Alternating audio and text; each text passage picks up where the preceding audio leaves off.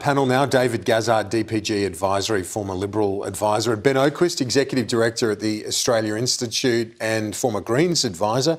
Let's start with the energy crisis right now. AEMO, this market intervention, gentlemen, it is quite extraordinary, Ben. How did we get here? Oh, it's a total mess. It's a complete market failure.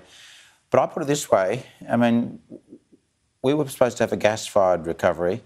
I think we've got a gas-led catastrophe now. I mean, coal prices, gas prices are, because Australia is linked to the export market, are driving electricity prices to sky-high levels and producing an unreliable grid. So the idea that somehow we can't transition to renewables, we'll have an unreliable grid. The problem is, think about it, we haven't transitioned to renewables fast enough.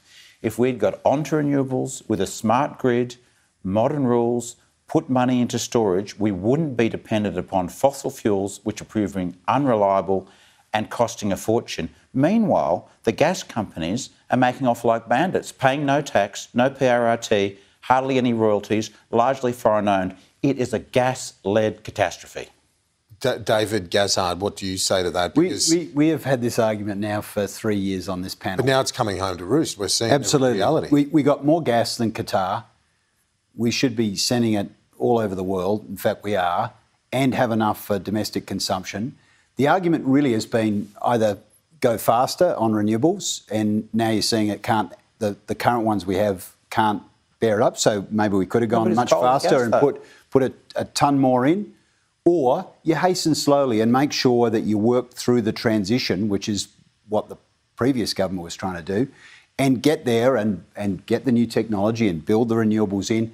But you don't go into this position now where everyone's been saying, we've got to get here fast, and the grid is now unstable and at risk, right? When we've had the resource to get there, we haven't been able to get it out of the ground. So what happens now?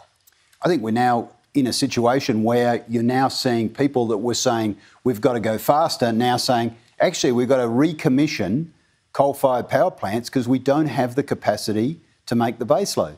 So you've been put under stress by a really, really cold snap where people are using more heat and we're at risk of breaking down. Is that the reality? We need to bring the coal plants back up to speed. Well, that's Madeline King is saying that. I don't think anybody Matt Keane is saying I don't think anybody could logically argue that the problem is that we've been transitioning too fast to renewables. We've had a decade of delay and it's now led to a disaster in our electricity market. We are going to decarbonise our grid, but the quicker we do it, with storage, with a modern grid, with transmission, with market rules that are designed for the future, not the past, the quicker we get off fossil fuels, which we're now linked inexorably to the international market, the international spot price, and it makes us beholden to those prices, to shocks like the Ukraine, which means that we have an unaffordable electricity market. So we've got the worst of all worlds. We've got fossil fuels that are polluting. We've got unreliable gas and coal. Not just unreliable coal. One of the biggest gas-fired power station in Queensland has been offline, and it's expensive. The only solution now is to get onto renewables faster and quicker with more storage, but we're 9 years behind and we've got to get on with it. Well, I would say this, I mean, in answer to that, there are countries around the world that have done exactly what Ben has just recommended, who are turning back to buying coal-fired power across Europe from Poland. They are burning trees to make electricity generation out of wood. So it's not like Australia's alone in this, and there are places which have been far further down the track towards achieving renewables. Surely the glide path had to be done in a way where it didn't unsettle the stability of baseload power. And you move out, there's new technology coming in. I think almost everyone's across the Rubicon, and Ben has been quite right on this point in terms of transitioning there. It's been the pathway and the speed to which we've got there that's left us in the position where we're precarious in generation. Precarious is the word. Now, the minimum wage increase, this was such a big part of their election campaign. We're going to hear from Peter Dutton shortly, their first shadow cabinet in Perth today. But is this vindication for Anthony Albanese? First to you, David. Look, short term, yes. And I think, if you look beneath this, and both parties would have had the polling that says that people want to have a short-term pay rise, and who could say no? The second is they don't quite trust their employer often to give it to them in terms of superannuation, so they want it up front. They don't necessarily trust businesses to give it to them in terms of super, and there's super going up to 12 or 12.5% or whatever it is. So they want the pay now, and they would prefer it going into their super. But the last point is this, right? If you are paying more and you're a small business for your employees, the cost of the food, if it's a restaurant, the cost of whatever the services are, have to rise, and that further adds to the inflationary pressure and further adds to cost of living. I guess if you're ever going to do it and not risk unemployment, it's what's right now in terms of record low jobless rates.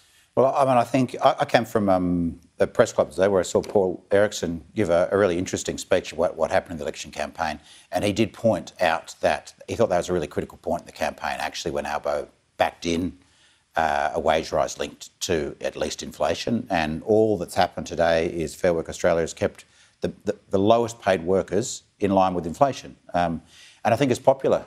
Our Centre for Future Work had some exit polling out today showing that 83% of voters, plus 79% of coalition voters, back wages at least keeping up with inflation.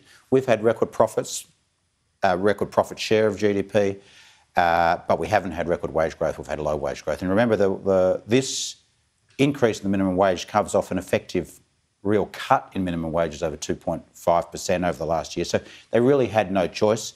I guess in the context as well of rates on a steady climb now to assist people grapple with that, it's not going to be easy. Well, I think economically it's important to note that inflation is not being solely driven by the increase on the demand side. It's being driven by supply crunches, skill shortages, Ukraine, difficulty of getting goods and services in, at least in part. So in that way, a rise in wages is not going to be necessarily inflationary. And I mean, to that point, Ben's absolutely right. When you have a constrained market for labour, the price rises, right? That's simple supply and demand. And there is a way through this because no one is going to resent low-paid people being able to afford things and keeping up. But if inflation keeps rising, it's hard to keep going up that stairway, right? Yeah. And on that ladder, because that will add to inflationary pressures. But the other side of this is if you can do more in your workplace in a productive sense, you can actually keep up. And that's probably the goal. The big lesson, though, is that wage rises don't rise automatically, even with low unemployment. We needed more government intervention. We need more bargaining power for workers. We need the Fair Work Commission to increase minimum wages rise. We need the government to stop the wage cap on public servants. Unless there's some direct government intervention, wages won't rise automatically. That's the lesson of the modern economy. The Cabinet meets today in Gladstone. The shadow Cabinet met in Perth, both sides going to areas where they could have done a lot better. Certainly Labor had some swings to them in Queensland, but no seats. WA... Loss of a seat. The loss of a seat, exactly, in Griffith. And then you look to WA, it was a complete debacle for the Liberal Party. Yeah, I think that basically says, I think Labor has 5 seats out of 26 in Queensland, and certainly the Liberal Party got wiped out in WA. It's probably saying, hey, we get the message, right? We're listening, and first stop on the tour is back in your state. These are pictures of that regional shadow cabinet meeting in the seat of Flynn, and Anthony Albanese confirming that the local mayor, Burnett, will be running again for them. So optimistic that they might be able to pick it up next time. He's campaigning, sort of turning his attention already to the next stage. They've got upside in Queensland, but let's look at it this way. The election campaign didn't work out as planned for either side. Labor said at the start of the campaign they were going to come to victory through a swag of seats in Queensland, and the coalition said they were going to defend it by holding seats in New South Wales. Neither of those things happened. And the electoral math come 2025 will be different again to what we think it is there. You just can't repeat the lessons from the last election, hope to win the next one. Will be very different. Totally right. Yep, indeed. Very interesting result, no doubt about that. And tonight, gentlemen, I appreciate that, Ben and David. We'll see you next week.